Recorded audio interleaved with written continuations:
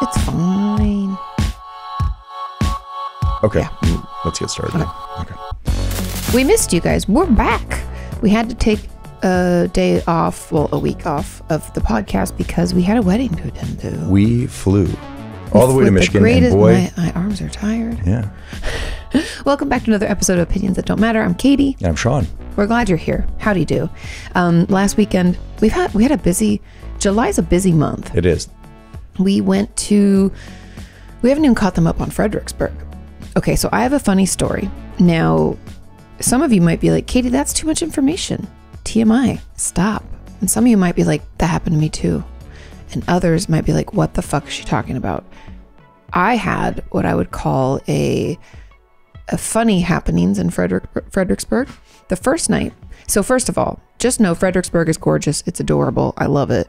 But nobody actually grows any grapes there to make any wine. It's a farce. They import. Maybe some people do. So Fredericksburg like four is wineries. a wine region of Texas, or is the wine? I think it's the only wine region in Texas. Maybe there are others. But it's also lots of peaches and pecans, lots of groves of growing. I didn't really see any though, but we'll get We there. saw the peaches. We went to Das Peach House. Remember, Yeah. and all the trees and stuff. That's true. That's true. Yeah. Okay, so Fredericksburg, for all intents and purposes, we thought it was a wine region. We Yeah, went it's about there. 2 hours out of Austin. Super pretty to visit. It's a really nice tourist town. We'd driven through it on our way when we were moving here because we stayed in this little Airbnb on the lake while we were like getting shit sorted with the house. And we drove through it and we were like, this place is beautiful. Yeah, first of all, there's deer everywhere. So it's kind of like, it Little is sketchy. countryside. Well, yeah. Well, when you're driving at night. You never know if a deer is going to, rob you or something. So, Yeah, the sketchy deer. Yeah. Like jump out and you hit them with your car. but we saw driving through, and it was at night, vineyard, the signs for this and that. And we're like, wow, we got to come back here and just check it out. Yeah, I'm like, it must be like Napa. Yeah. Like that's in my head. That's what it was. A year later, we went back to check it out, and something was amiss. And it was that there were no grapes in. Yeah, they have this like funny little patch of like grape plants by the road, but like that's not enough to make any wine. And Yeah, I it didn't seemed even see- limited, which Yeah. so that they import all their grapes and then they blend it there and they age it, which is pretty much winemaking, but it just seems a little different. It wasn't what I was expecting, but the town is great. And you feel like you're in the Wild West. We went to an outfitter store We did. and I thought the guy was putting on an act, right? That's just how he is. Yeah. He was wearing like a full on, what is that called? A poncho? He was Oh wearing yes, the ponchos. poncho. I was and like he a duster jacket, but no. No. And he had like a full on, hi Roxy. Roxy liked him too. She was not a sidetrack conversation. Puppy Parlance, really quick. This morning, I was the first one to get up, and she did not want to get out of her crate. She like wanted to lay back down. So I just like put her blanket back, left her crate open, but put the blanket over so she had darkness, and she stayed in there for another hour and a half. And then I just got her up because I was like, I don't want to have to go potty, and we're doing the podcast. Random thing. So now she's gremlining behind us, which means she's playing by herself, which is good. She's being a good girl. So Fredericksburg. Oh, okay. So let's talk about the dude in the funny store. Oh, so we were walking around Fredericksburg, and I'll go into an art gallery. That's cool. You get to see artists, and they were fantastic artists, but I didn't see any local work.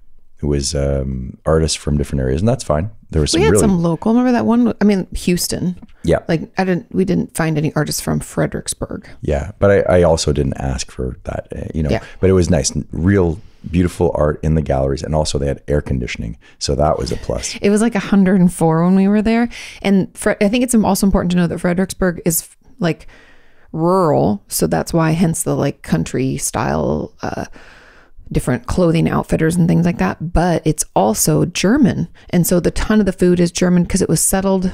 I'd read about it when I was there and it's already like escaping me, but It was settled by the in French, but interestingly enough, they spoke German. no, in the 1880s, Germans came to that town and started settling, and a lot of the buildings that were made into restaurants and stuff, they're like, this was once a school or a hospital or whatever back in that time. Yeah. A very beautiful place to visit if you are looking for something to do in the area. I think Fredericksburg gets a 7 out of 10. It's pretty solid. Yes. It was the just wine odd. is terrible, but that's okay. Maybe someone's making good wine. We didn't find it, but here was the interesting thing. At our where we were staying, our hotel, they had wine in the room. None of it was from Fredericksburg or Texas. No, it was like French in California. I was like, okay, that's interesting, but maybe that's just their jam. You know?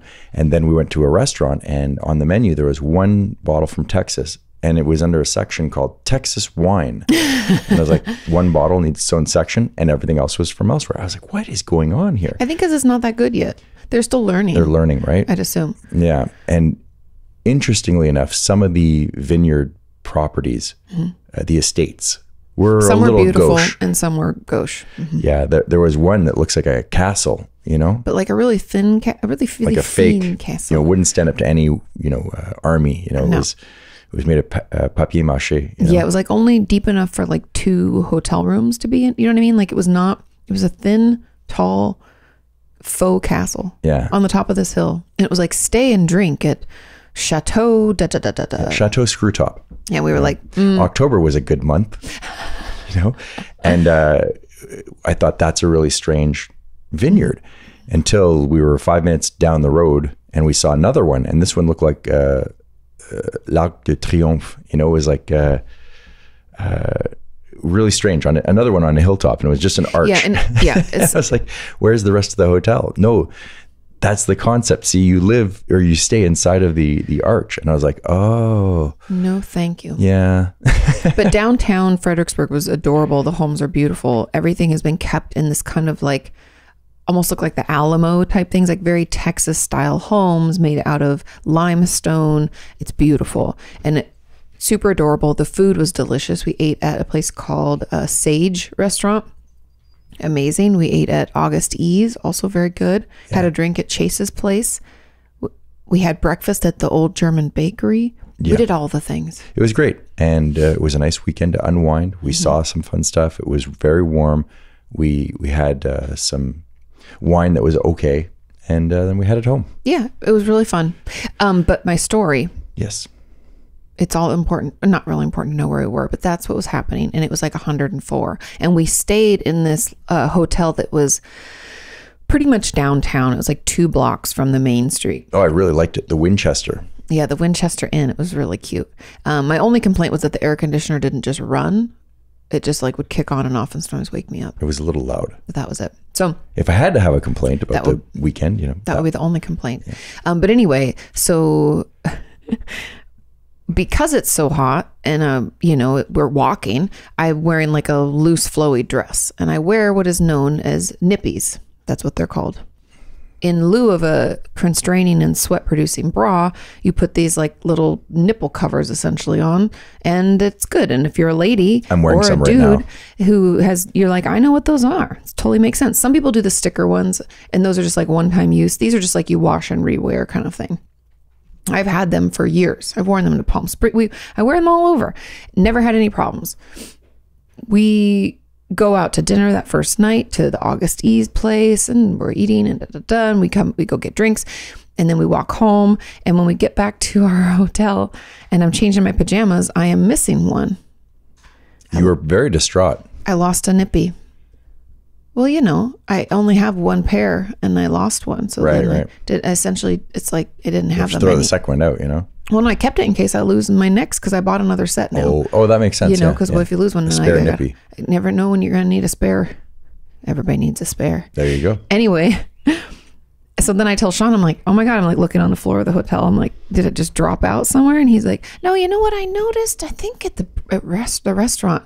Yeah. I don't think you had it on. And I'm like, it didn't even make it to the first stop. So then every time we'd walk out of our hotel room, I'd be like, Nippy, where is she? She's got to be here somewhere, laying on the side of the road. And what I'm concerned happened, because we walk into town, is that you and me are just standing at that light waiting to cross the main street to head towards the restaurant. And like that thing just flops out of my dress onto the ground.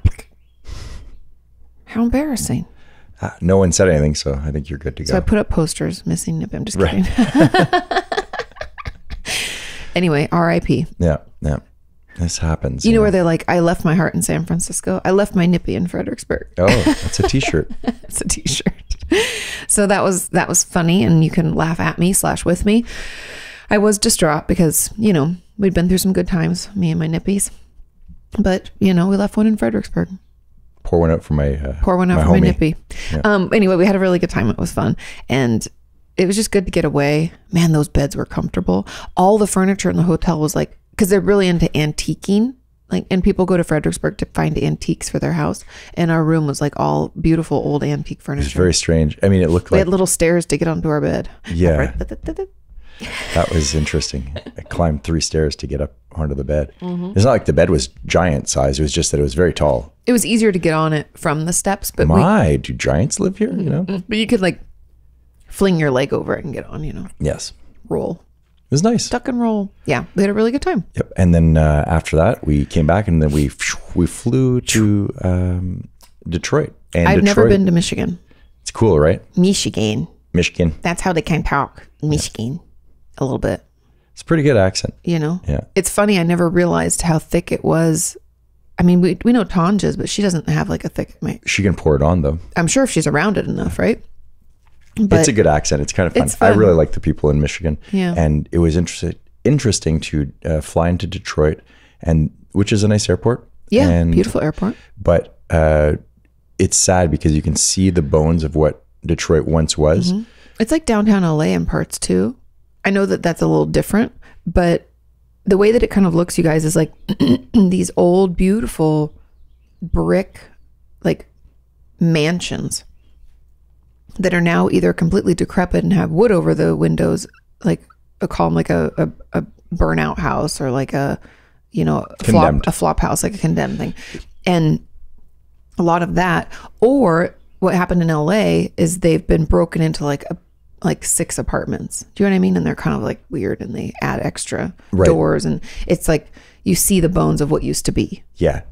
So, I mean, I don't really know the great history of Detroit other than the automobile industry, right? Yeah. And they were producing a bajillion cars, and then other industries were attracted to that. And so there was a lot of wealth concentrated in Detroit. And I don't know what it was doing before that. I would assume it was just the gateway to the Great Lakes, maybe, or something, Yeah. But, well, not the gateway, but, it was... But you'd go there because it's on the lakes and stuff, yeah. Yeah, but, once the automobile industry happened, then it was just the wealth was so concentrated. And you can see it from the skyscrapers to the homes. I mean, it must have been spectacular in its heyday. Yeah, and there's a ton of things. If you don't know, Ford is out of Detroit. Is Ford and Chevrolet, right? I think all automobile, I can't speak. All automobile businesses, American automobile industry, concentrated there because Ford started off there. That's where the assembly line is invented. But there's a ton of things in the town that'll be like Dodge. Henry Ford Memorial Hospital or the Ford family, such and such. So they're still around. I think they still control a big portion of Ford. I'd assume so. I think his great grandson is. I don't think he's CEO right now, but anyways. Anyway, but it was interesting to see because I'd never been. It would have been cool to see it in its heyday, but we weren't at a wedding in Detroit. We went out of the city by like 45 minutes or so, right, into a place called Bloomfield Hills. West Bloomfield Hills. Yeah, West beautiful Bloomfield area. Anyway, gorgeous, and that's when it is like LA a little in the way that like you go through downtown, you're like, oh, don't get out of your car, it's kind of sketch, and then let's say you happen to be in, I don't know, find yourself in Beverly Hills or Hancock Park, which is like adjacent to downtown. That's like bougie McBougeville. And that's where we were staying. We stayed in a beautiful hotel though. It was like only 2 stories. It was like a little DoubleTree or something. Anyway, lovely staff, delicious food. And we had to go to a wedding out there and it was beautiful. Yeah. At Lamar a country club. Got married. We were fancy. Yeah. Yeah. One of Sean's best friends got married. It was great. It was fun to connect with people I haven't seen since the pandemic. I know. So it's been a couple of years. And even before that, there was people that I hadn't seen in a long time, just the way life goes. It's the way she goes. Yeah, the way she goes, Katie. But reconnecting with people was fantastic and seeing where people are in life. And it's strange when you haven't talked to somebody for a while, but you have a good connection. You pick up right where you left off. Yeah. And that's interesting. It was cool for me to put faces to names of people you've mentioned over the years. Right. Because like one of Lamar's best friends, his name is Will, and he lives in Florida. And Sean had gone out there years and years ago, and he was like, oh, you'd love him and his wife and blah, blah, blah. And I'd heard about them over and over, but never got to meet them. And I got to meet them at the wedding. It was wonderful. And I did love Jamie, his wife. She was wonderful. Yeah. Yeah. And then just to see Lamar's family again, because I hadn't seen them since the pandemic. And so it was great. Also, it was a Chaldean wedding, which if you don't know, Chaldeans are Iraqi Christians. Catholics. And it was interesting because, I mean, first of all, we've been to how many different types of weddings, I feel like, over the years.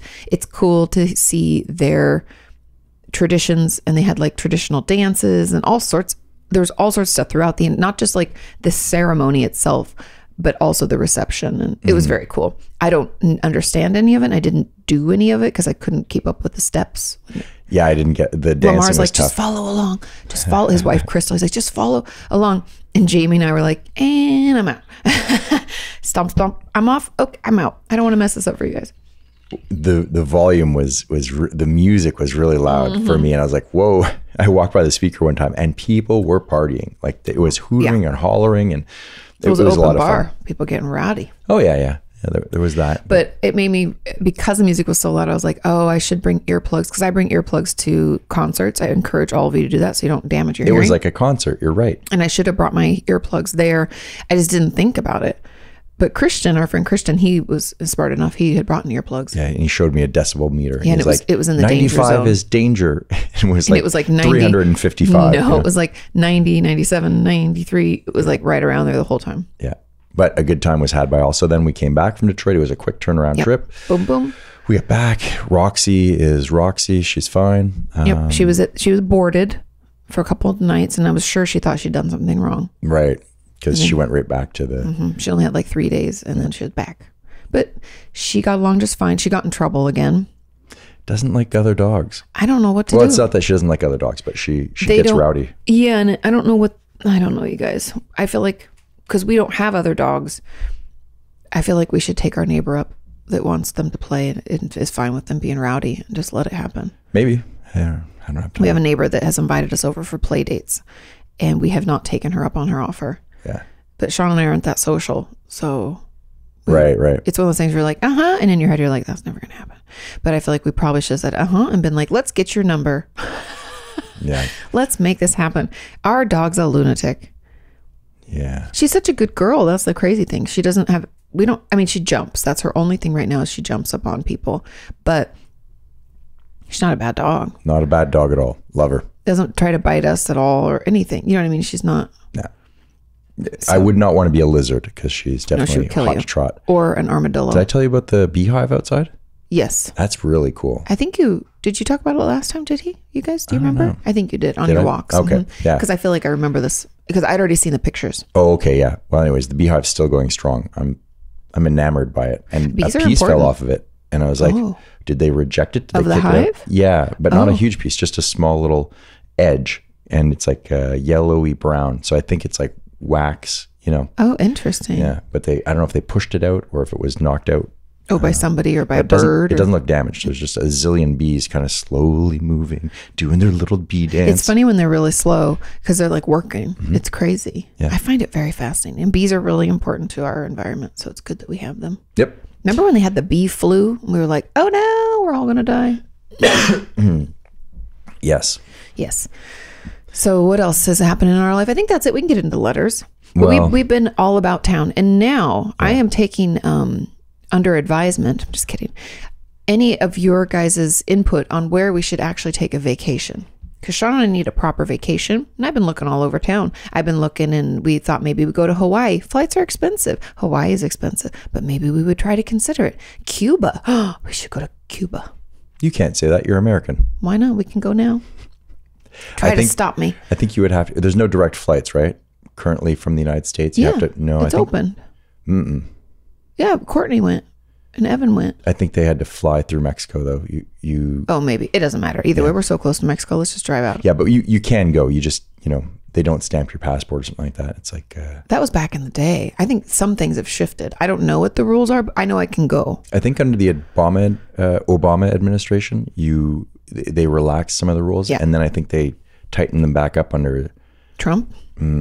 I don't know. I'll look into it, but I know Cuba, I've had friends go recently. So I'm like, I'd really like to go. Looked into that. Then also just last night, I was looking into Charleston, North Carolina. Cause like everybody, it's been top rated 4 years in a row, one of the top cities to visit in the States. It looks beautiful. Every time I see it on the Travel of cute Channel. Little hotels. I was like, maybe we go there. Cause that's a shorter flight, which would be a little cheaper. Flights are crazy. Oh yeah. BT dub. It was, $560 something bucks just for per person for us to fly to and from Detroit. And Detroit's not that far. It was like, what is it, 3 hours, 2 hours? Yeah, it was 3 hours, just under 3 hours. Yeah. It was like 2 hours and 45 minutes, which when we used to fly from LA to Seattle to see my family, same length of a flight, and we'd get those tickets for like $175. The staff were wonderful. They were so nice on the plane. Yeah, everybody was lovely. We honestly had no hiccups and in they our didn't seem travel. overworked. No. But the pilot, on our flight back, it was a little bumpy. I'm not going to lie. I thought it was the flight out where it was like, ooh. I think of the flight back was it back? Yeah, Okay. it was. There was a couple of moments where like the plane lost altitude. Oh yeah, because I almost felt sick. Yeah. I was like, ooh. Oh man, is this the end? Oh no. The things I should have done with my life, flash before my eyes. As the plane goes down. Yeah. No, but we were fine. We were fine. Everything was good. But it was a little dicey. It was a dicey. Yeah. Dicey. I'm okay with it though. A little excitement, Yeah, you gotta shake things up. Jolt of adrenaline before you land. Clear your sinuses. Mm-hmm. Okay. You're not done yet. No, we'll you take a look things. at that. I'm not interested. Oh, guys, I found quite possibly, and maybe one of you wants to go. I'm in on not this buying with me. anything from Alibaba. I'm sorry. I'm not getting in anything that needs a motor and I'm like moving at a faster speed or in the air or on the ground from made in all. I'm not doing it. Well, this absolutely not. This Safety is first. An RV, first of all, a recreational vehicle, like a motorhome. Again, not interested. Have a motor. It's an electric vehicle motorhome. How does that sound? Does that spice it up a little for you? I told you, I'm not buying anything. But it's fuel efficient because it's an electric vehicle. And here's the kicker. It only has 3 wheels. So, I mean, is that a motorcycle, motorhome? What if somebody jumps onto one side of it? Does it go? Oh, I don't know, but I would be hesitant. But I can picture Roxy, you and I, looking out that windshield, discovering America in our electric RV. Me gesturing to people passing by. Help me! I'm being kidnapped. It's only $4,800. So that's also terrifying. Again, safety first. Does anybody else feel that way? There's like certain things that you want to get a good deal on. There's certain things you don't. Like I don't want to get a good deal on an RV that I'm going to put my family in and drive around in. And I also don't want to get a good deal on LASIK eye surgery. Okay. I'll pass on this one then. I just thought I'd bring it up because You forget that I watched that YouTube video with you of that guy look putting. at how beautiful it is, though. Remember that guy? Oh no, that guy putting that truck together from, was it China? Oh yes. Well, that's where this comes from too. It was terrible. It was, and he had like parts he didn't know where they went. And you guys, when I tell you, stop the press. Oh, it's not very fast. The speed caps out at just around 25 miles an hour. So you could basically, you can't take her on the open road. Yeah, an Olympic runner is faster than this thing. So that's 40 kilometers an hour. Yeah, I didn't get that far in the. Okay, that probably won't work for us. Oh, you can't go up a hill with it. No, no. Yeah. Oh, and for backwards. a motorhome, you need to, go a distance before you, lay your head down to rest. How far do you think that our electric motorhome goes? You'd hope it'd go like 10 hours, but I'm guessing it goes like 2. It goes 72 to 96 miles. Oh, so you can drive for like an hour and a half. And it's also when it's not loaded. So, boy, this is not That's working out. why it's so cheap. Yeah. Oh wait, there's more. Well, you can upgrade. No. But the upgrade is not for 4 wheels and it's not for more distance. It's just for a little bit more space. So that probably shrink your distance? Man, I'm such a cheapskate. I got to stop looking at these things. You do. Alibaba is not where it's at. Well, it could be. Maybe I'll find the deal. No, maybe for like new cups or a coaster. Right. How did you get lead poisoning? Well, I bought these, fantastic cups off of Alibaba, and I don't trust it. Has anybody bought anything off Alibaba and put it together? If you have, please write us in at otdmpod@gmail.com. Okay, now we have some letters. Oh, okay. And I'm excited. Ooh. Okay. This is from our awesome Toronto contributor, Erin. Hi, Erin. And it is entitled, I'm so excited and I just can't hide it. And that's all. Okay. It says, hello, Katie, Sean, Roxy, and the OTDM family.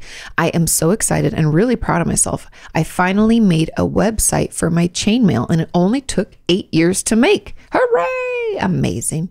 It is still a work in progress, but the majority of it is complete. And you can put the link in the description if you want, because I don't know how to share it in the podcast. Oh, in the like comments and stuff. Oh, okay. I've decided that this is my birthday present to myself, because my birthday is in 19 days, July 11th. Oh, Erin, she's at 1983, just like me. Well, happy birthday. Happy belated birthday.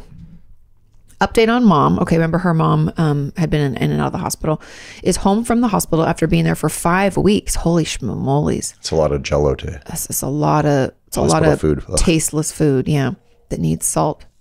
She's doing quite well. We have PSWs coming. I'd assume that's physical workers. Something. I don't know. Yeah.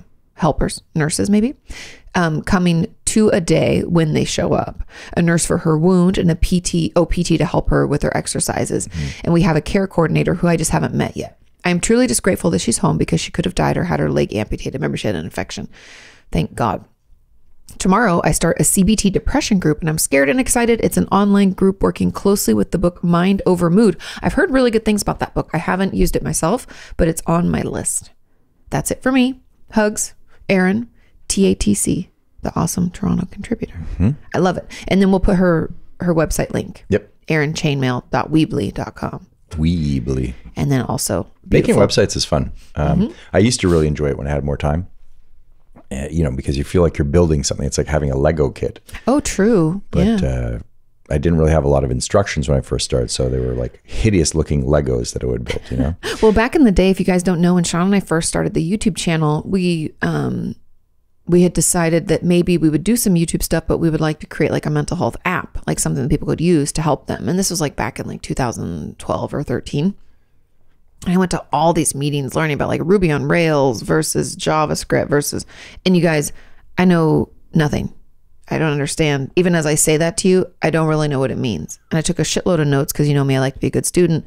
And I quickly realized that we would have to find a CTO or a chief technology officer, because Sean and I are not it. And we can't do it all. And then we decided it probably wasn't the best idea. Yeah. We didn't have the time, because I had you guys remember I had multiple jobs. I think I'd been licensed, and then we started, maybe not. So I might have even been studying for my licensing exam. Lord knows. Yeah. Heaven help we had us. so many different iterations of the website. Yeah. You guys remember when we had Snake on there? Oh, and asteroids. Remember, I put asteroids. It was like a hidden feature. I was building little He was like, has Easter anybody eggs. mentioned it yet? Oh, and then some people would.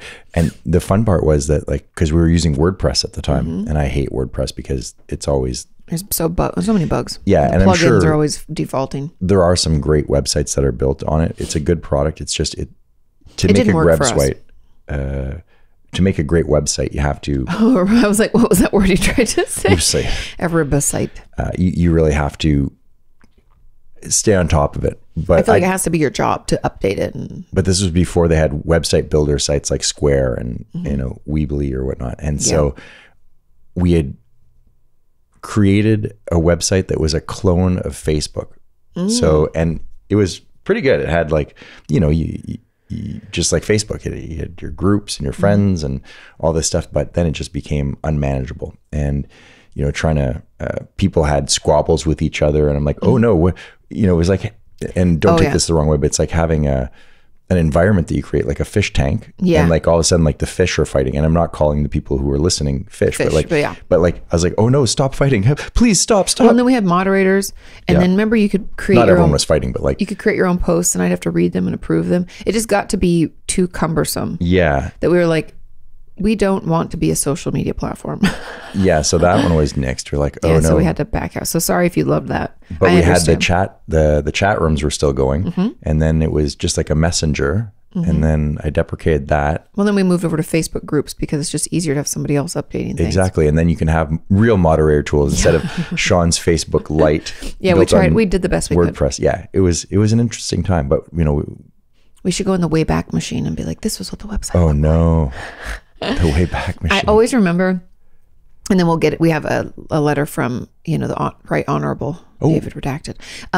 But I remember when we first started the channel, maybe like a year or two in, everybody at the time had these cool intros for their videos, like little songs like do do do do do, and like things would come in, animations would happen. Well, Sean and I didn't really know any animators. We had no money, but we wanted to do something, and I don't know how we found that tree. It was on Veer. Is that right? Is that the company? Paid for an illustration. We paid like $40 or something for this illustration of the original tree, because you have to like pay to use someone's work, obviously, right? So we paid and got like the license to use it, and then Sean made that butterfly fly. I'm going to be honest, I stole the butterfly, but I transformed it into something totally new. So I went onto, I think it was Wikipedia, and I looked up monarch butterfly, and they had this, illustration of one. And then I took it into an Adobe product. And you made it move. I made it move. I pinned it, puppeted it, and he flew, and you gave it a path. I was pretty proud of that. I'm really impressed with it. I'm still very proud of it. That's the power of YouTube. I took a tutorial on how to do, how to animate something. And, he spent quite a few days on it and turned out beautiful. Yeah. We used it for years. We don't use it anymore. We had to deprecate it. Oh, there it goes now. Okay, back into, can we get into David's letter? Yeah, sure. It's just funny sometimes to think back on what we've done over the years. Okay, this is entitled OTDM Land Day Update. I'm excited. A rich vocabulary and a real life plot twist. I'm excited about all these things. Okay. It says, hello, Katie, Sean, and the OTDM universe. It is the Right Honorable David Redacted, Prime Minister of OTDM Land, giving you a quick update about our great country. OTDM Land Day update. We are gearing up for OTDM Land Day to celebrate. We're putting on a 3-day festival. People can come out, be themselves, make friends, and build their community. I love all of this. Also, at the festival, we have great, highly talented... Oh, we should make a website for this. Maybe... using WordPress. WordPress, yeah. Put the butterfly. I'll set up a profile on MySpace. It's going to be great. Okay. So they can show up, be themselves, build their community. Also at the festival, we have great, highly talented performers appearing. We have the singers who sing everything, the dancers who dance everything, and the showgirls who show, and the acrobats. Then on the festival's final evening, we'll set up a large wooden structure built like a human and light it on fire. Shall we call this festival Blazing Woman? Burning Man is so... If you guys don't know, Burning Man is an event. I would assume most people know about it, but it's so mind-boggling to me, and I don't want to go because mainly it looks dirty. It looks very dirty. And I remember Hannah went once, and she said you have to always wear like gas masks because of the amount of dust. And I know that so there's people who go. It's in the desert outside of LA. It's not outside of LA though. I think it's Arizona. Oh, is it technically in Arizona? Near Phoenix? It's in the middle of the fucking desert. That's all that's important. I can look it up. It's a massive gathering of people, and basically a city or a town of people who may or may not know each other appears in the desert, and at the end of it, they burn an effigy. The Black Rock Desert. Nevada's okay. Black Rock Desert. But I've also heard that this is where tech billionaires go to hang out. And so it's just a strange concept to me, the barter system, and people doing a bunch of substances. Not that everyone is doing that, but it's just a lot of drugs, a lot of alcohol, and everyone's like so out there. And I think that's cool. Like that's the artist part of it is kind of cool. Like there's photographers every year that like just take pictures of people's costumes and things, and it's amazing. And I think everyone builds vehicles and like it depends. So I know a little more than the normal person because my favorite lady who used to do my laser hair removal for my arms and my legs, she would go every year. Oh. And I became friends with her. Laser removal there, huh? No. She's just a nurse. And that was just, she worked in the hospital and she also worked part-time doing laser hair removal. And I just became buds with her. She also did yoga at one of my studios. So we would like keep up with each other a little bit. Anyway, she went every year. Her husband was not into it. So she went on her own with her and her girlfriends. And there was like this group of them. Like there's like five to seven of them. They've gone every year for like multiple years. And you have to bring a resource. So when you go, they brought water So That's a good one in the desert. They had this big water tank truck thing that they would rent. Oh. And or you could bring wheat or a stone. It's the Settlers of Catan you're taking me to? No, and then they had this little ice machine that they'd bought as well, and that was a big commodity too. Well, heck yeah, ice in the desert. And so, but everybody brings different resources, right? And you could bring food, you could bring drugs. I know that sounds silly, but let's just be honest here. I'll bring booze. Aspirin. You could bring first aid. There's a first aid truck and stuff. So anyway, so people try to think of something that a self-sufficient community would need. And you bring those things. So some people bring like vegetables, some people bring, all sorts of stuff.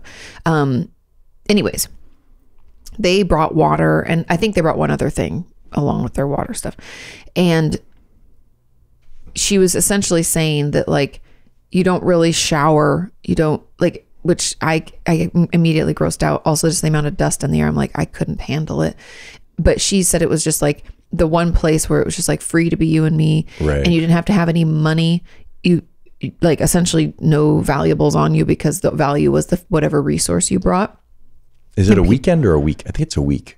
I think it's like 5 days. Yeah. And then at the end of it, they torch they a giant burn the thing that man. was created. But I like this idea that David has, Blazing Woman. Yeah. Because that sounds cool. I bet you it'd be pretty well organized. But so let me just wrap up. So when you have your resource, the way that this works is she would go, let's say she wanted breakfast and she needs some eggs or something. I don't know. And I don't even know how this works because I haven't been there. But she'd like go to the person who has food, the eggs or whatever. And she'd be like, hey, I've got a gallon of water. I can give you a gallon of water for a dozen eggs or something. They'd be like, sounds like a fair trade. Or they'd be like, no, you can get a quart of water for a dozen. I don't know how they would figure out what it was worth, but I know water was extremely valuable. So that's why they had always done that, because it meant that they could like get whatever they needed and they weren't stressed about it. Right. But they have to ration. So it's like, how much do you use? Because you don't want to sell all your, like trade all your water and then you don't have any water. This is Settlers of Catan, I'm sure. Right? In some version, yes. But anyway, and she said that people are like, the thing that she loved about it was it reminded her of the good in people, because people end up lost because it's like this weird, like everybody just pulls up their trailers and their tents. It looks overwhelming to me. Like, it's huge. Anxiety provoking. Also probably very cool. You probably learn a lot about yourself, Well, and like wealthy people from LA go, I know like celebrities and stuff, but they have like compounds, like they set up these, and it's almost like not Burning Man. A lot of people like Zuckerberg's there, Elon Musk is there, which is strange to think that here are these guys out in the desert. It kind of looks like Mad Max to me. It is like Mad Max. Mad Max meets Woodstock meets... If we had money, like if you got to go VIP, it's almost like me in music festivals. I love a music festival. I just don't like that many people around. I don't like waiting in line for porta potties. It grosses me out. Some people bring beautiful RVs. And that's why I think we get that RV. Yes. We take it. I mean, it might take us a while to get there at 90 miles. At 25 miles an hour. Having to recharge every 75 miles. Look at them. They're so efficient at Burning Man with their electric motorhome that sleeps 1.5 people. 3 wheels. Wow. But people bring their dogs and stuff. I don't know. It just seems a little like, I don't know. It's just not. I don't think it's for us, Sean. We're not those people. You're a germaphobe. I may watch a documentary on it. That could be interesting. That would be interesting. Yeah. If anybody knows of any, you let us know. Okay, so back to David. Oh, hey, sorry, David. Shall call this festival Blazing Woman.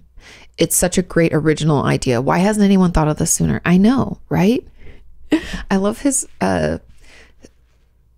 dry humor and like snark. It's one of my. It's a great quality, David. I like it. Okay. Moving on. Yes. A rich vocabulary? ?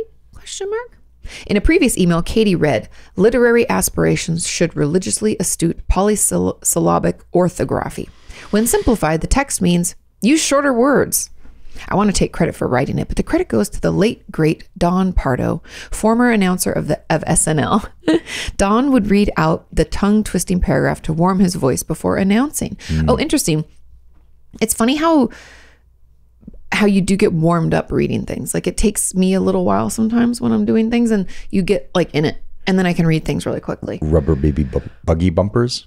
Kind of that kind of thing, but not necessarily a tongue twister. It's more like it says tongue twisting paragraph, but it's a lot of different sounds. So it's like literary aspirations should religiously astute polysyllabic orthography. Like you have to blah, blah, blah, blah, blah. Where rubber baby buggy bumpers is like a lot of B's. It's just hard to say. Right. Do you know what I mean? He thrusts his fists against the post and still insists he sees the ghost. What's the one that Dwight says before he goes on to the radio show. Remember, he has a thing he says. Oh, yeah. Is it she sells seashells down by the seashore? No, it's one I hadn't heard before. But anyway, and David links a video of I think it's Pardo, I hope I'm saying that right, reading/speaking the dialogue. Love it. He had a great voice. You praise me on my rich and diverse knowledge of words and my ability to string them together into a sentence, such as, could you please take this instance, retrieve some sporting apparatus, and lodge it into your internal orifice, as I find your unorthodox and quite frankly dense notions dumbfounding.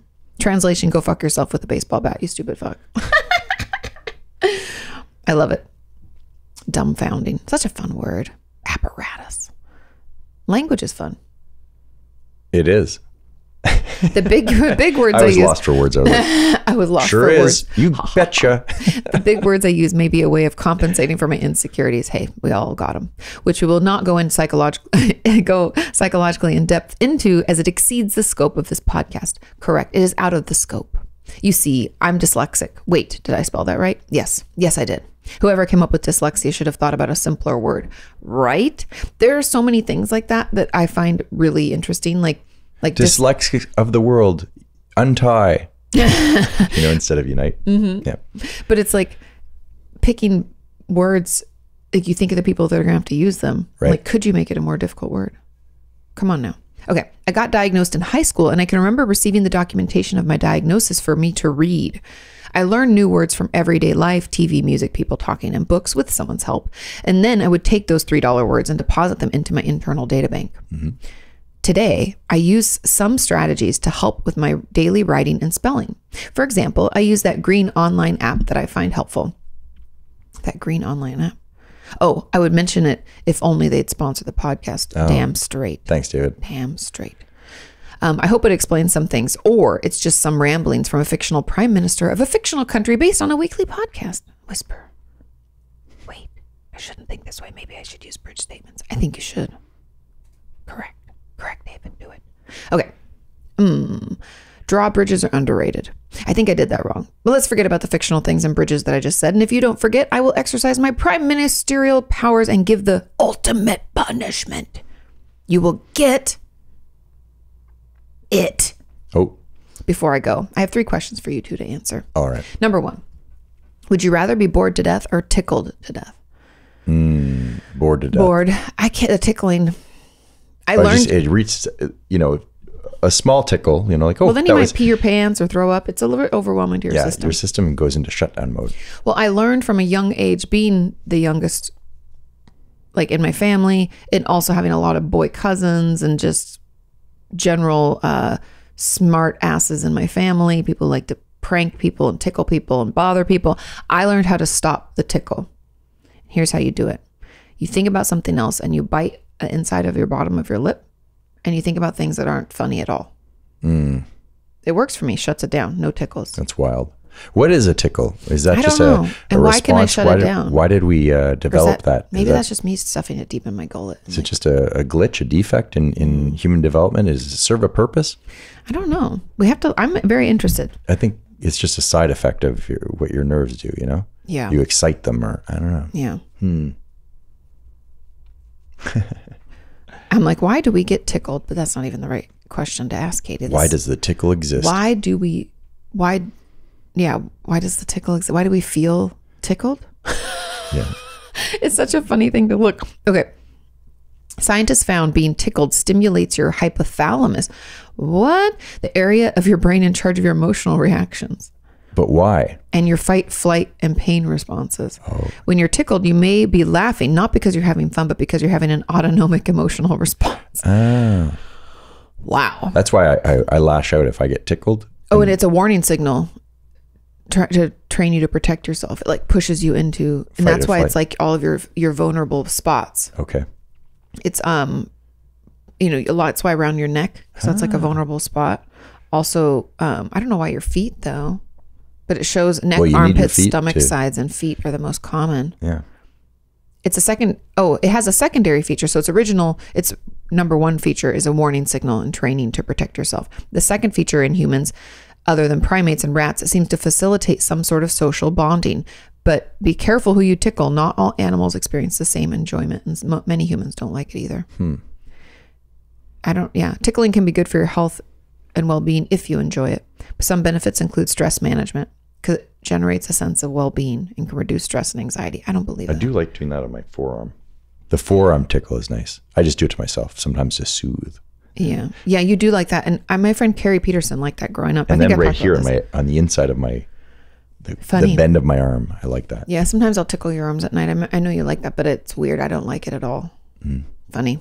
I don't like being tickled. Okay. For Sean. Yes. Would you rather have crushed blacks or blown out whites? Oh, well, so I don't like so he's referring to video or to film, but video in this instance. And when you crush the blacks, basically like this microphone would go like, you're bringing the black level down. And blown out whites is, you get above 110 IRE, which is or over 100 IRE, but 110 What's is. IRE stand for? Do you know? No, the brightness value. I don't know. It's okay. Yeah. I don't know all the, I should know, but it's basically but there's the certain things we scale. just know what it means. Yeah, but if you blow it out, if you go over, it clips, and then there's no data. The Institute of Radio Engineers. Oh, there you go. Yeah, the people who basically did television back in the day. That's funny. Yeah, and so I would never have known that's what it meant. I would probably prefer to have the blacks crushed because that means that your picture isn't overexposed. Yeah. But I really don't like that look. I don't like a crushed. You don't like either. Yeah. But if you had to pick, right? It's like no one wants to be bored to death or tickled to death. But when you have to choose, you'd say crushed blacks. Yeah, I think so. Okay. For Katie, would you rather fight 1,000 duck-sized therapists or one therapist-sized duck? Birds are terrifying, Katie. Birds are terrifying. Ducks are unpredictable. But one big duck or 1,000 little ducks? 1,000 little ducks. That's easy. Yeah, just what do you kick them? Yeah, well, maybe put them in a cage. It would be a bloody mess. But I wouldn't want to fight a giant duck. You ever seen Howard the Duck? Yeah, terrifying. That's such a good film. But maybe one therapist-sized duck, because if I can get it distracted, then I'm good. Okay, there you have it, David. I'm going to go with one. Okay. Hope you all have a good weekend. Till next time, the Right Honorable David Redacted, your dyslexic prime miser of OTDM lamb. P.S. Don't forget that you need to forget, or else you'll get it. Remember? I forget. I already forgot. P.S.S. Though I was diagnosed in high school 16 years ago, I actually learned about my diagnosis 6 months ago. As I said earlier, I was given the documentation but could not comprehend it. Gee, I wonder why. Losers, why would they do that to you? The only other person who knew about my diagnosis was my mom. Why she didn't tell me is complicated and messy, but suffice it to say, I was the last person to know that I was dyslexic. I bet you didn't see that plot twist coming. Why? Sometimes I have to be honest, and I'm not speaking to your mom, David, because I don't know, maybe she, she's doing the best she could, and that might not be good enough, but she's at the end still the best she could. I find parents in my line of work, whether I'm in schools or in therapy settings, parents, no matter what age their child is, have an incredibly difficult time admitting that something is wrong with their child. More than the child. The child's like, something's wrong, like immediately. Like, I don't like this. I don't feel good, blah, blah, blah. And the parents are like, no, you're fine. You're perfect. You're beautiful. And I think, so if you're a parent, just put this in your brain and think about it for a bit. Because I assume parents think that by admitting something is wrong with their child, they have to admit they've done something wrong, which might be the case, but often isn't. There's a lot of genetic predispositions, which I guess we could say like we passed on bad genes, but we all got bad genes somewhere in there. I've got some bad genes from the 90s. I've got some bell bottoms I wish really? hadn't bought. No, I'm just kidding. You know me, I purge everything. I was thinking about getting a full, like a mechanic's uniform in jean. They sell those on It's almost Levi's. like Canadian tuxedo, but taken it to the next level. Yeah, it just looks super comfortable. Everybody loves a jumpsuit. Yeah. Because for a little while there, I was going to get some bad jeans that are overalls. See, because I had some of those in the 1990s. You've been talking about those for a while, and I really enjoyed having. I overalls. guess we're kind of in the country. You get away with it. Yeah. I also have to call you Bubba from now on. That's cool. When you wear your but I kind of like. We wear overalls. a t-shirt under it though. People who don't wear t-shirts under for overalls sure. is like a whole nother level. Yeah. No offense if you do. I'm just speaking from my own personal preference. Yeah. Or I would even put them underneath, like you know, you don't have to know that I'm wearing overalls. Oh yeah, you can put something over it. So you they look a little free. It's kind of cool. Maybe we should just buy you some sweatpants. Yeah. But Jean anyway. sweatpants. Oh, nothing more uncomfortable than jeans. But anyways, parents always feel like they've done something wrong, or that in some way by diagnosing a child or whatever, that you're like blaming the parent, even if there's no blame to go around. It just is what it is.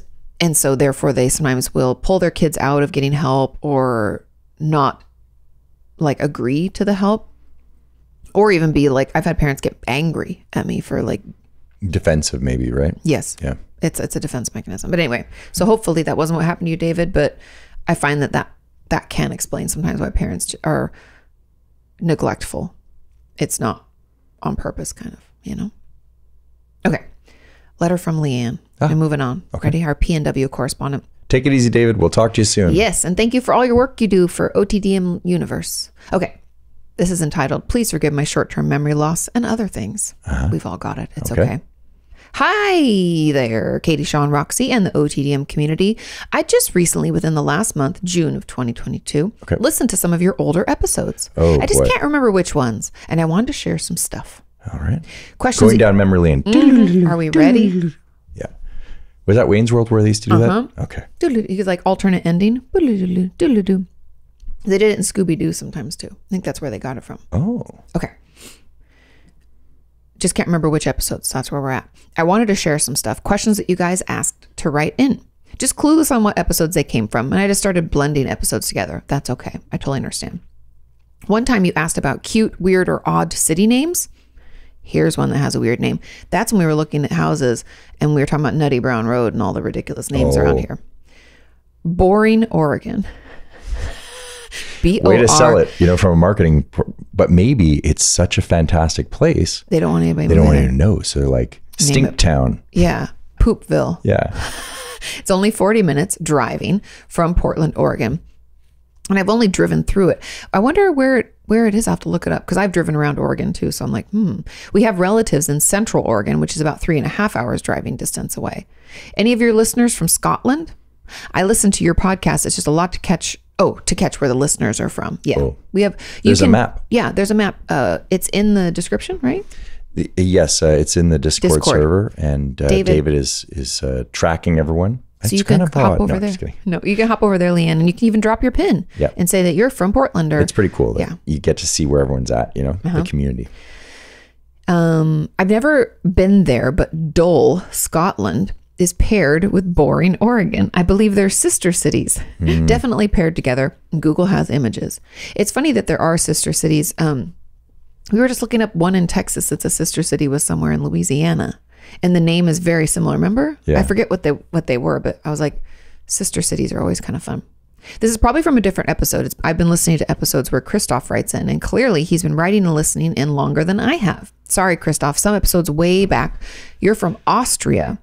Changed to you're from Australia, and me thinking, wow, that's far away from me in Oregon. Me thinking, dang, Katie and Sean's podcast does reach all over the world. Then we're just moving through these, you guys. In a more recent episode, something clicked. You were sharing something about people getting Austria and Australia mixed up with each other. And I've actually been to Austria and have a t-shirt saying there are no kangaroos in Austria. I'll send a picture of it if I can find one. Back in 2018, when my mom and two sisters and I were there, we went to the Sound of Music biking tour in Salzburg. Did I say that right? Salzburg? If I can find a picture of that, I'll also attach it. That sounds beautiful. I'd love to go back to like Switzerland and Austria and go to that. There's so many places to see. It's wild, and I would love to see it more, but I'd like to, I always say this, but I'd like to spend more time. Yeah, I know. Now that we have Roxy, it's a little trickier, but my mama says she'll come in and watch her. Maybe we'll get, we can have her do it for a bit, and then we can have, maybe Fabs will step in. Okay. Only thing was, so went on back to the biking tour.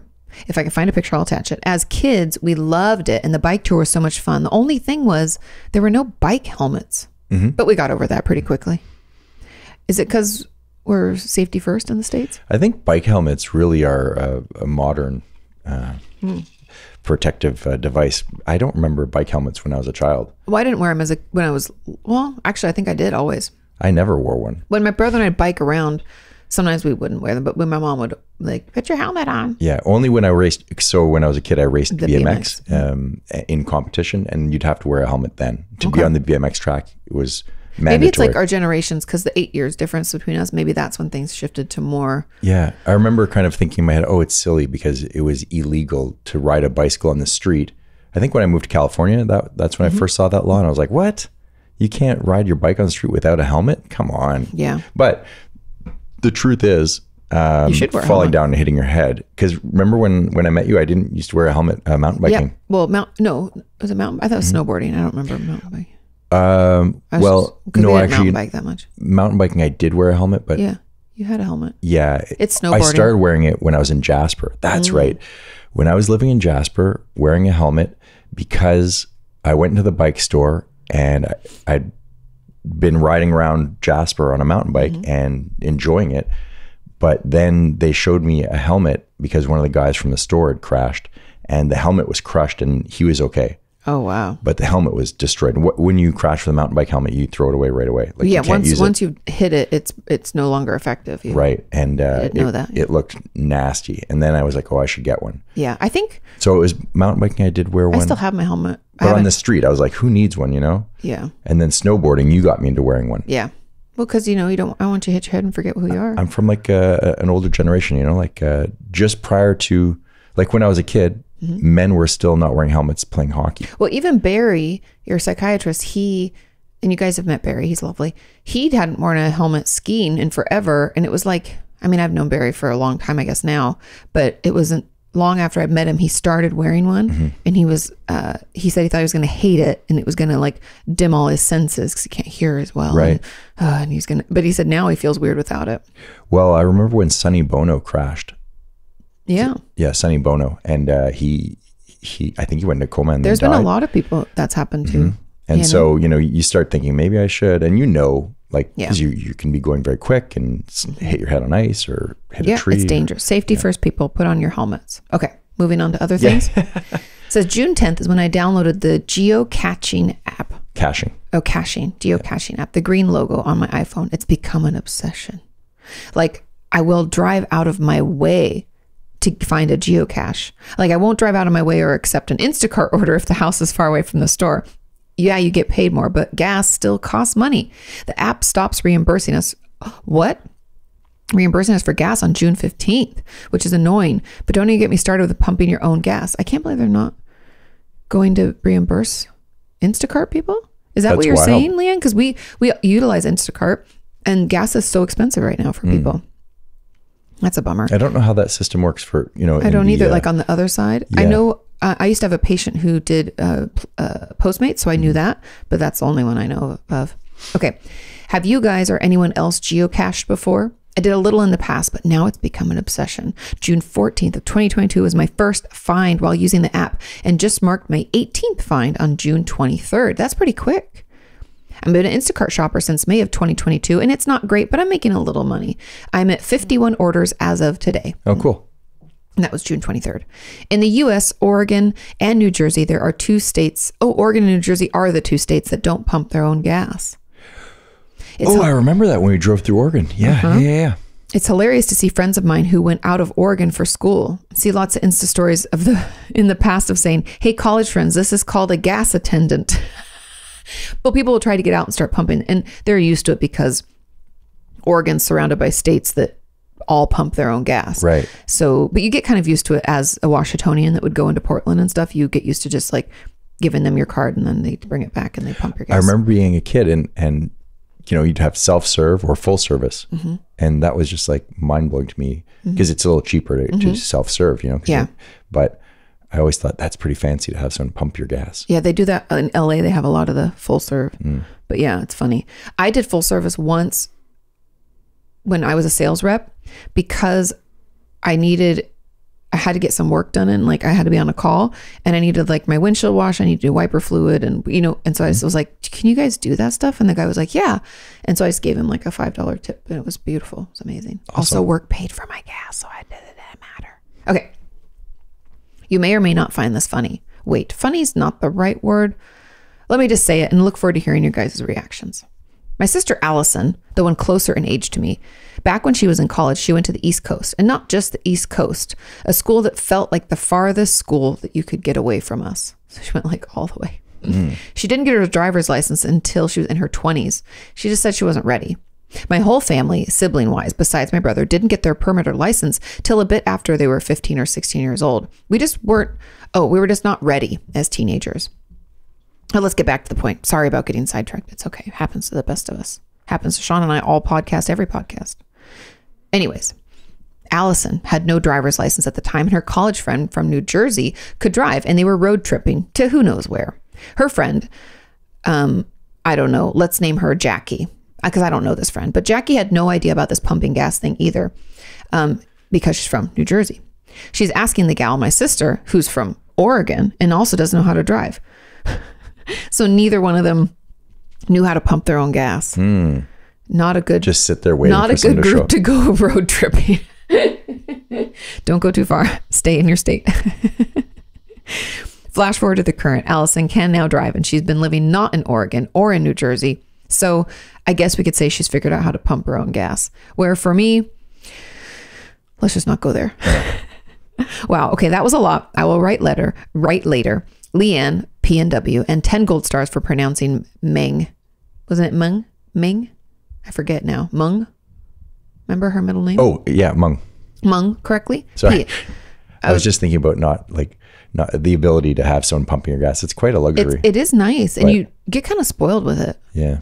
When we used to go down to Portland more, and just, when I lived home, you'd be in Oregon more, and it is kind of nice. Some people prefer to like fill up there just because then you just don't have to deal with it. For me, it's because I'm a germaphobe. I don't like touching the machine. Yeah. And I don't like touching the handle. Yeah, you and Larry. Larry doesn't like, if he gets any scent of gas on him, he's like, absolutely not. Yeah. I don't really get bothered. I don't know. So, I think in a lot of things in my life that people find bothersome, I'm always like, just do it quick. Like we had our fridge. So we have construction still going on. For the love of God, I hope it's over soon. Things are moving at a glacial pace. But the guys have to plug into a plug-in on our home because the garage electricity's been like cut because they're working on it, right? We can't have them like, so they plug into the stuff on our house, and we had to run an extension cord because we have our old fridge from our apartment in our garage where we keep like, pop and beer and whatever. Potato extra salad from 10 years ago. No extra like meat and stuff in the freezer, all sorts of things. Anyway, they flipped the breaker on accident, and everything, we didn't realize it's been like 100 degrees and everything went bad. And Sean realized when he went out after we got back from Fredericksburg, I think it happened that weekend is what happened. And so when we got back, everything was rotten. And Sean realized it, and you didn't want to deal with it because it's gross, right? It smells, it's horrible. And I was like, do it quick, just put it in the garbage, we'll clean it up. And that's just how I am with stuff. I'm like, do it quick, don't think about it. I don't like doing this either, but just get it over with. And I don't know.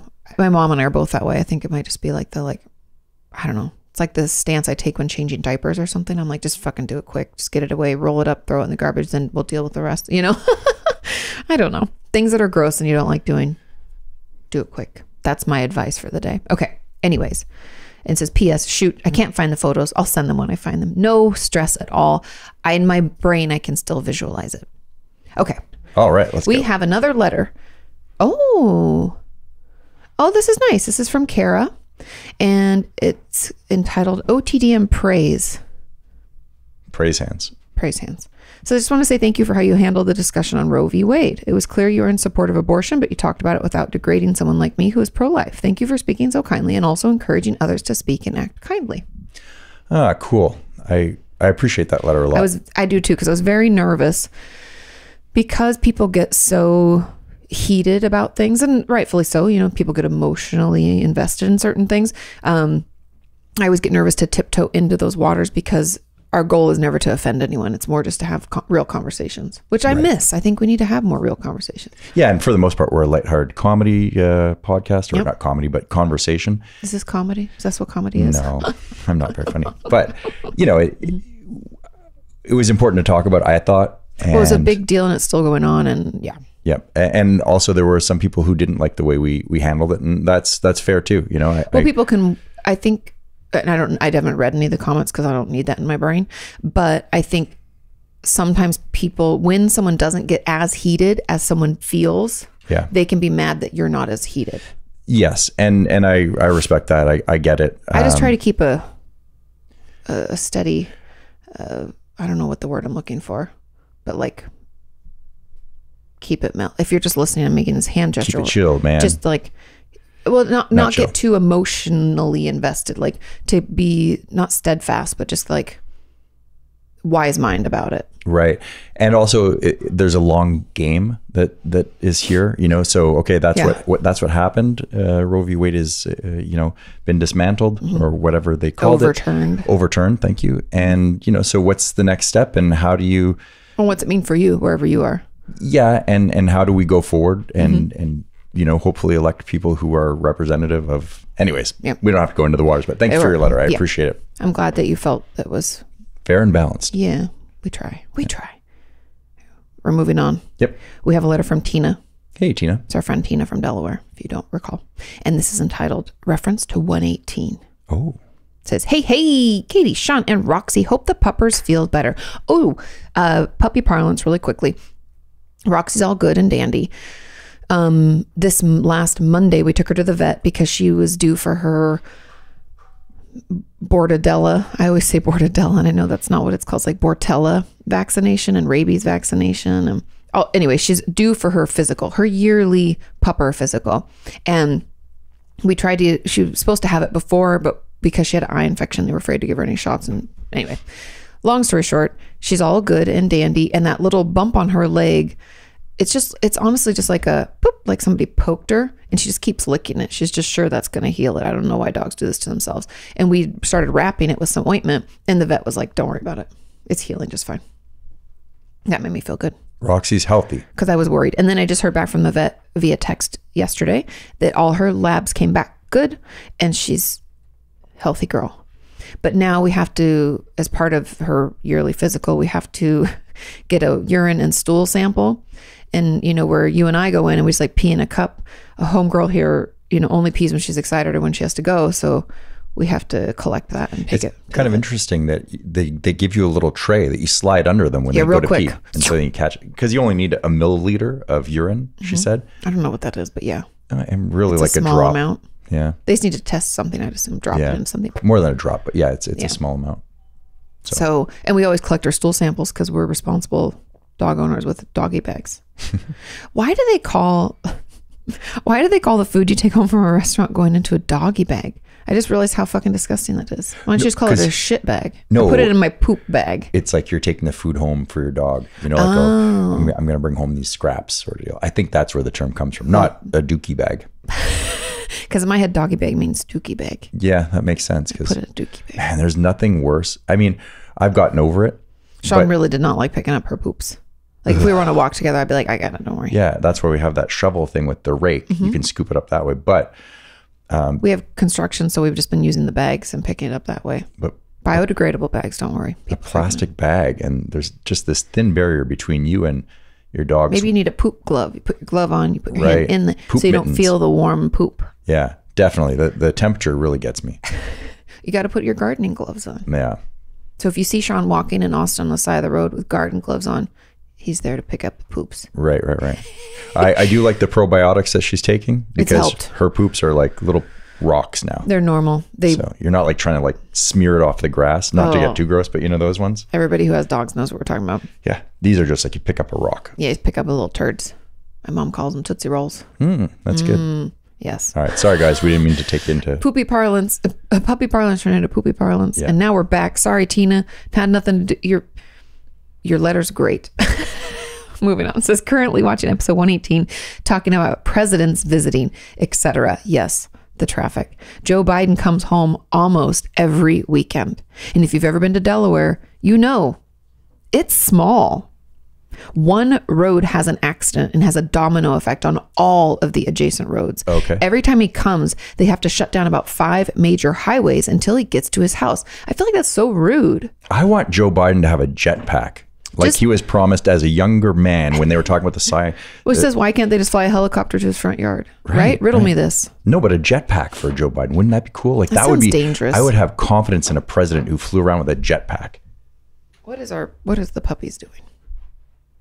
She was just chewing on electrical items, Oh my God.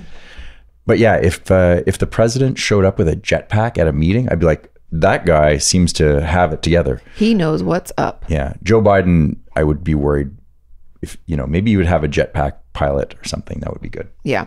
Because I agree with Tina that he should just fly a helicopter to his front yard. I mean, he's the goddamn president. Right. Not only are they like shutting down 5 major highways, so fucking up all traffic in Delaware every weekend, but then he and Jill have a beach house, and it's pretty much one major road from where his actual house is to the beach.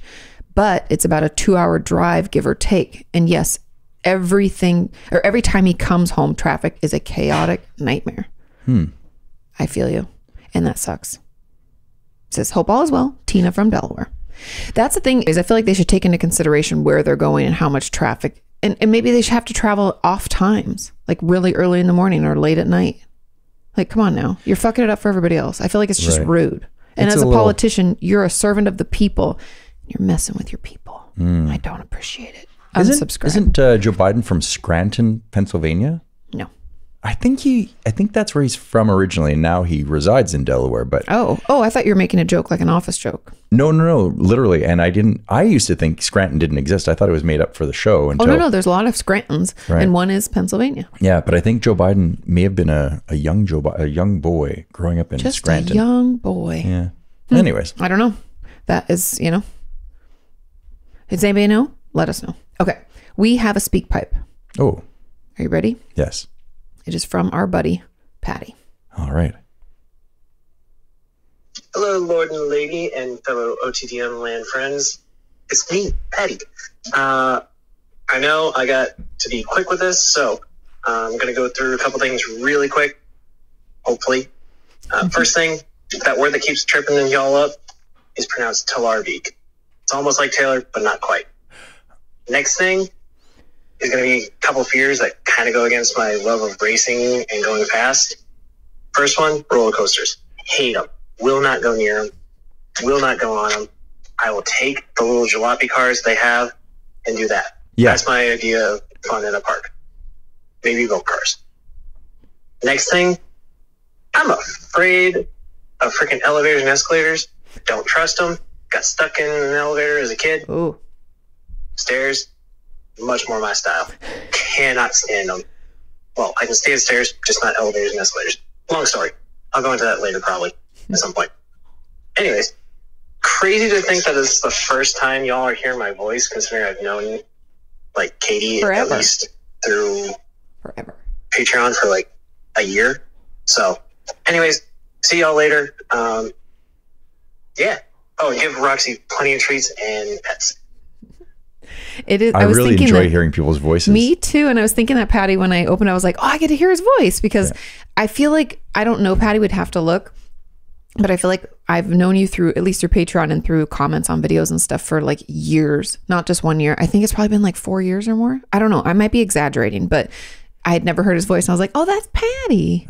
It's nice to hear a voice. He sounds like a classic American person. Like, this is an American. Yeah. But what was the word? The Taylor beak? Yeah. But it's close to Taylor, but not. It was like Teller beak.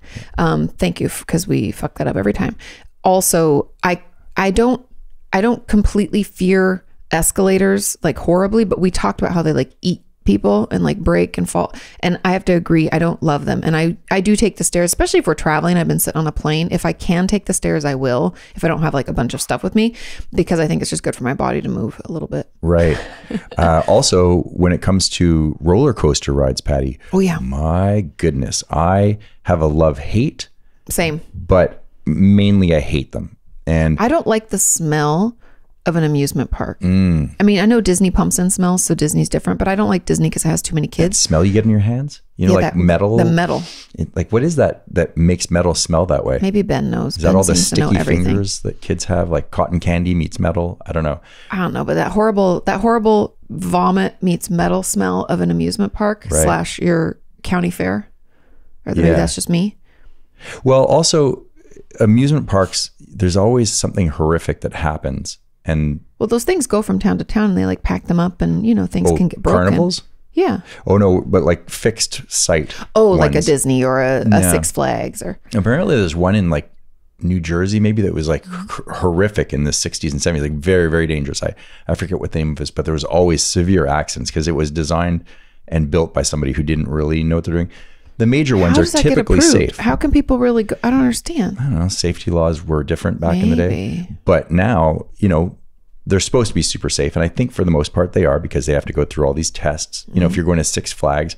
However, I don't like it. And in Montreal, growing up, we have an amusement park, La Ronde. And is that the round? Yeah. Or the circle? Yeah. Okay. But they had the monster. And the monster, that's like famous, isn't it? Like wood? It was the biggest wooden roller coaster in the world for a while. At least that's what we were told. Wood kind of sketches me out though, because it can get rotted and also moves like. Yes, and it adds to the excitement of like I'm going to die, right? It adds to the excitement / fight flight response. I still remember getting on that thing. That was the first roller coaster I'd ever been on. I'm like, I don't know, 11. Yeah. Interestingly enough, I saw or didn't see, but I heard Stevie Ray Vaughan play guitar that night. I was standing in the parking lot when we were leaving home. Stevie Ray Vaughan? Oh, he's a famous painter. No, but no, he's a musician. But is he with a band that I would know? Oh, there's just his name is Stevie Ray Vaughan, and people would know him as Stevie. Fabulous Thunderbirds. That was him with his brother. I don't know any of these things. Okay. He was like one of the best guitarists that ever lived, and that was super Slash. fun. Absolutely. Okay. No, but in the pantheon of greats, like he's like a Jimi Hendrix. Okay. Yeah, Jimi Hendrix would be another one I would know of. But from the late 70s through I think he passed away in 91, something like that. Doesn't matter. Yeah. I just didn't know who that was. I just still don't know who it is. But anyways, I remember sitting in on this roller coaster for the first time, and I was like, this is going to be amazing. You know, a young Sean, wide-eyed, and like the world, I still haven't, explored everything. And so the world is all new. I'm like, I'm going to go on a roller coaster. It's going to be, and I remember the bar comes down and sits on your lap. Yep. And then all of a sudden, it's going. The anxiety build. Yeah. And it's like on a chain, right? Like it pulls you and it starts pulling us I feel like pretty that's high. when children first experience anxiety. Or anticipatory. Well, the climb up this hill from the starting position, it's a pretty good mountain. They pull you up, or at least that's how I remember it. And you can't see, and you're getting to the top, but you don't know when you're going to crest and.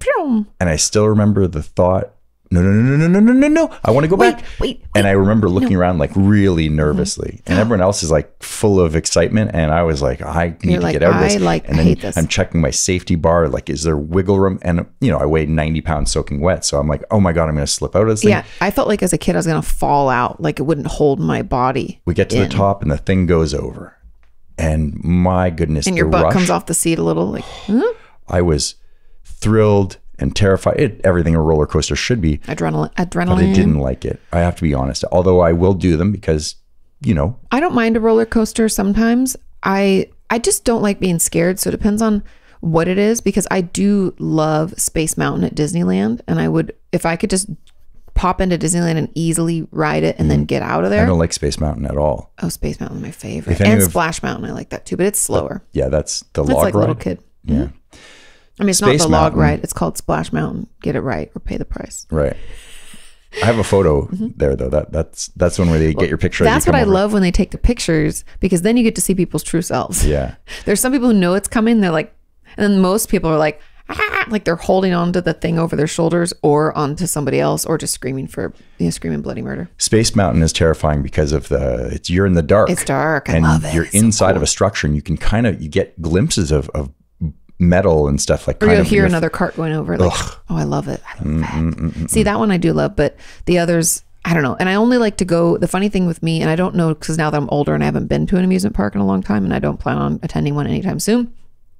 I guess we're going to playlist. Maybe we'll go back, but I can only go on like 3, maybe 4 rides before I'm like, I'm going to start to feel kind of nauseous, and it won't go away. It's not like I'll throw up, but I just don't feel good.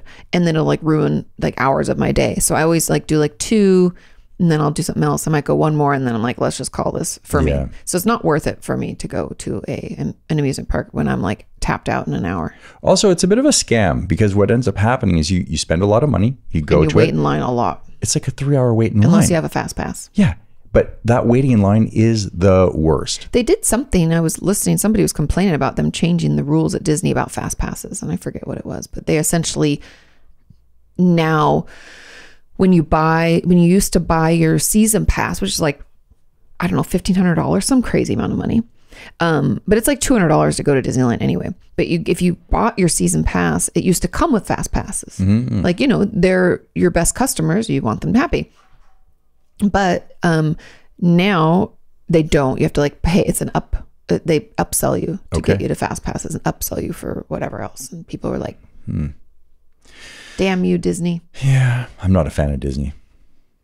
I mean, I like the movies as a kid, but I don't like the lands or the worlds. I don't like amusement parks. Yeah. Oh, that's what I meant by Disney. I don't really care for going to those amusement parks, especially now with COVID. I mean, I can't, I'm still having a hard time being around crowds of people, not in a big way, but Sean doesn't have trouble. That's a lie. You have anticipatory regret of signing up for things that would require you to be around people. And then when you're there, you're like, that was so nice. Yeah. It's so good to see people. But I mean, I wouldn't want to necessarily be around with Roxy wants to see people. A bunch of strangers, at an amusement park waiting in line while we're all passing COVID around. Okay. We have one last letter from Ben. She's Frenched me. Oh, she loves you very much. One last letter, and then Roxy, we will feed you, and we'll play with you, and you will be calm. Okay. One last letter, and this rolls nicely off of your Alibaba disaster that happened earlier. This is from Ben, and it is entitled "More About Road Tripping in an EV." And if you don't know what EV means, electric vehicle. It says, hey, Katie and Sean, a bit more about taking a road trip in an EV. Technically, all cars have chargers built in. The problem is finding an outdoor power outlet, particularly of a high enough voltage. Most EVs include a cable that one can plug into the wall and one that on one end and the car on the other end. Gotcha. So a plug for the car, a charger plug. A standard outlet will charge my car about 5 miles per hour. So an overnight stay of 10 hours in a hotel would only add 50 miles of range because it's not enough. They're not high enough voltage. Right. It's essentially, it's like it's sipping it. It's like so thirsty. I didn't realize that. Okay, yeah, that makes sense. I wondered at that. So that's what the supercharger system is. That's why you get that wall panel thing. That's what's amazing about what Tesla did. Tesla is not just a car company. They're doing so many things. It's like 75 different companies inside of one. Like all the technology they're building. Yeah, that all goes behind the scenes to make everything work. Not to mention like solar panels and all sorts of shit. And then they built a charging station network across the country, which is nuts to me. First of all, it's expensive. It's also trying to figure out where they need to be. Like it's all strategy, right? And that's what, like if GM or Ford was to get into the gasoline industry as well. I mean, it's mind-boggling. It's also hard to say. Yeah. But it's interesting. They really achieved a lot. And whether it is a successful company down the road, which I believe it will be, it already is. But whether it continues to be or they fall upon hard times, who knows? Yeah, because they're trying to achieve so many things. Yeah, but they've really pushed the industry and they've forced the hand of all these other manufacturers to get on board and like let's get the EVs going. Yeah, get it going. Okay, it says this is all I need. So talking about the regular plug. So 10 hours in a hotel would only add 50 miles of range. This is all I need to charge my car at home for daily use. But when road tripping, it really isn't enough. And that assumes one can find a standard outlet outdoors, which is not always an easy thing. That's what I wondered. Like hotels, usually you just have to like park in this lot, and I don't think there are outdoor outlets like accessible. I know some shopping centers do. I know that South Coast Plaza in Southern California, they had installed a bunch of EV chargers, Well, no, he's talking about outdoor outlets, not charging stations. I'm sorry. He's just saying like plug in. Yeah. But I know like parking lots in South Coast Plaza. Also, we talked about in Santa Monica at the Santa Monica place, they called it like the Mount Mall, had them too. Like a lot of parking lot structures, those they have them, but not at hotels. Right. Just having, which is kind of silly. And that assumes that one can find that, right? Which is the outlets. I've gotten into the habit of walking around buildings looking for these outdoor outlets, and I rarely find them near areas where one can park. I feel like that will have to come along as well, because I don't think they thought about that with the Tesla model. I think it's like gas stations, like instead of, Yeah. And, I guess you wouldn't have 3,000 feet of electric cable in your car, I guess right? you could keep it in your trunk just in case. That's why I think the tram systems of old, where it's hooked up to a grid above you or in the and then when they hit bumps, a third rail. Sparks. Yeah. That's kind of, Yeah. Oh, trams. Okay. It says typically one wants to use a 240 volt outlet. The most common being I don't know if I'm saying it's NEMA, NEMA, 14 to 50 outlet. Any place that has installed one of these outdoors intends for it to be used either for RVs or EVs. Gotcha. Makes sense. There are a number of types of plugs that one can get an adapter for, such as a standard dryer and oven plugs. With one of those, I can charge about 35 miles per hour, so I can fully charge the car in about 10 hours. Okay. Also, some include the cable, so all you need to do is just plug it in. That's awesome. At my recent road trip, one of the 2 hotels we stayed at had a charger right there, while the other one did not, although there was one that was just a short walk away. Not being able to charge the car at my destination made the trip much more painful. In the end, these only cost the hotel a small amount. Electricity at night can run only 5 cents or less per hour, so it might only cost the hotel $5 or less to fill up my car. I am much more willing to stay at a hotel that has this service, and it will become more and more required as more EVs show up on the road. I agree. I think hotels will be forced to offer it's an amenity, right? And I think they'll have to adapt to what people are driving. Yeah. Here's what I would like to see. But that's Dear the difference Elon, between but real quick, that's just the difference between an EV and a regular car, because regular cars, you like fill up your gas tank, you pull in, you park, you're done. Right. But an EV, you'd have to like go and sit and wait and charge it. Then once it's charged, drive to the hotel park. Yeah.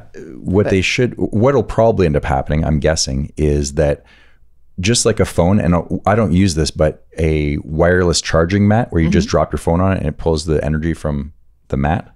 You know how that works? Although we don't own one. Well, those are charging stations. That'd be just like a charging station because the mats have to be plugged in. Right. But I wonder if like at a hotel, you just drive your car up and you don't even have to plug it in anymore. It just draws the energy from the charging mat that it drives onto. I think that would be cool. Like, what's the point of... I mean, that's a silly... I hear you, but I feel like in the grand scheme of things that need to be worked on when it comes to operating EVs, I feel like that's like down the line. Like, I don't like plugging my car in and be like, well, then don't get an electric vehicle. I mean, but it would just be nice, like wherever you park it, it's just... I agree. The convenience factor, but I feel like at this point, we just need more of them in general. Yeah. Also, it'd be nice if you could like siphon electricity from, not siphon like you're stealing, but take electricity from another car. Like you pull up and if someone wanted to give you a bump, right? Well, like I think people probably can do jumper cables. But I think that's also stealing. No, but like if you were a Tesla driver and I was like, Roger Dodger, this is Tesla 432. And Ben's like, over. And I was like, yes. Listen, I'm running low on juice. He's like, well. And he said, can I meet you in this parking lot? Yeah. And then it's like, you get a little electricity and then on you go. You might be able to do that. Dear Elon. Have you looked it up? No. If it can do it. You might already be cool, able to right? do it. If you could just like swap energy with a cable. Well, I'd assume, because what if you run out of juice? I'd assume there's got to be a way for someone just to give you a bump. The Tesla umbilical cord. Yeah, that's what it's called. Okay, the superchargers use a huge amount of energy, up to 250 kilowatts. Oh. I don't really feel an issue with the few that can charge the few that can charge faster than that. It would only save a few minutes, so it's not really worth any more. That's saying. Like the Kia and stuff like that. I think that have the super. I actually found that I wanted a few more minutes stopped when using some of these faster chargers. Oh, yeah, it's like you still have shit to do. At least twice my car was charged enough to go on to the next station before we were actually ready to leave. Okay. Oh, so it's like not affecting you. My mom had asked me this. I was talking to her just the other day, and she had asked about that. Remember, she was like, how long do you think it takes? Because she was headed up to see my brother and stay with him for a week. And she was at a gas station filling up her car. And these other like Teslas had pulled in to do the electrical charge. And she said they were there when she pulled up and they were still there when she left. And so she was curious, like, how long? And I had told her, Ben, I was like, we have this person who writes in, member of our community, who knows a lot about this stuff. And I was like, and he said it's like 20 to 30 minutes. Can I tell you something? Yes. Do you ever play the game Clue? Yes, love Clue. And you have to guess, in this instance, I'm not guessing. Do you have blonde hair? Do they have a mustache? Yeah. They have brown eyes? They were in the library with the candlestick or whatever. No, I was thinking Guess Who, sorry. Oh. Do you remember the game Guess Who? No. You had to figure out who the person was? They sung a song, American Woman.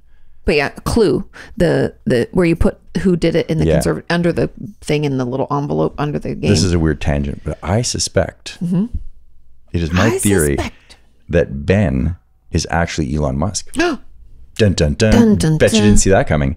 But it just seems odd because anytime Ben sends in a letter, Elon isn't on Twitter. So do you see where Do you I'm know going when with it? he's sending this? Well, you can see the timestamp. So what I've done is I've gone onto Twitter That and I've seems like looked. a lot of work. And Sean does not do that kind of All work. right, I'm going to come clean. So I Sean's called lying. Ben to see if Elon would pick up. That was what happened. I was like, I caught you. I caught you. Sean's lying. Can you imagine? Oh, you caught me. He hangs up because he's embarrassed. Doesn't Elon say he only tweets from the toilet? Yeah. Yeah. I appreciate that. He seems to go to the bathroom a lot then. He's shitting all over Twitter. Well, I don't know if he says I think he says usually. Yeah. It's just when I'm like, when I have time, right? Yeah, he's sitting. That guy is super busy. I don't know how he functions. Okay, so finally, Yeah. just to give you an idea, when my wife and I moved 700 miles, I drove my Tesla and my wife a gasoline car. She beat me by maybe 5 to 10 minutes over that distance of 700 miles. Sure, Very it made a interesting. difference, but the amount of time is small that it saves. And that's the thing. I don't think it's that big of a deal. And that's what my mom was kind of curious about, like how much would it have impeded her? And I told her maybe like 10 minutes or something. So Roxy continues to hit her doorbell. If you can hear any kind of ding-a-ling, it's because she is impatient. Says, thanks again for all you do, Ben. Thanks, Ben. I always appreciate your insight and, just understanding more about things. You know so much. Okay. We are up to June 28th. Marina, you are on deck first for next week's. And thank you all for understanding that we had to take a break last week. We were in Michigan. I suspect Morena may be someone as well. Why does I'm just kidding. why can't people just be who they are? Morena is Morena, I'm just Ben kidding. is Ben. Yeah. You're Sean. I'm Katie. I hope Ben didn't nice take to offense meet you all. that. It's, I just think it's funny that you accidentally called him. I will never get past that. Wow. That's one of my favorite moments of OTDM. And also when you said, I'll miss you. Thank you. I laughed for like 10 after we cut. I continued to laugh. That was so good. Do you guys have favorite moments? And I think that's why watching the video that David Redacted and our community put together of moments from OT made me cry because it was just so good. It was all. A lot of memories. There's a lot of Yeah. episodes. It's weird how much water, I know. under the bridge. Is that what they say? Water? No. No, it's how much we've accomplished, how much time has gone by, how many minutes of content's been created. They're not all great minutes, but there's a couple of fun moments in there. There's a few snippets here and there. And I appreciate everyone for sticking around and Yes. enjoying the ride with us. And I kind of feel like they're We're all part of. I feel like they're part of the podcast. Like we're in this together, creating it together. all right. Well, if you're listening, feel free to give it a review Share wherever it. you're listening or watching. Tell somebody how crazy it is. Tell somebody to listen. If you've ever been stuck in an elevator, Patty said he has. I know. I'd like to hear that I'd story. like to hear that. He said it's a story for another time. It's going to take. But if anyone else has been stuck in an elevator, That reminds me of The Office when Pim. I was going to say Jim and Pam, and then it came out Pim.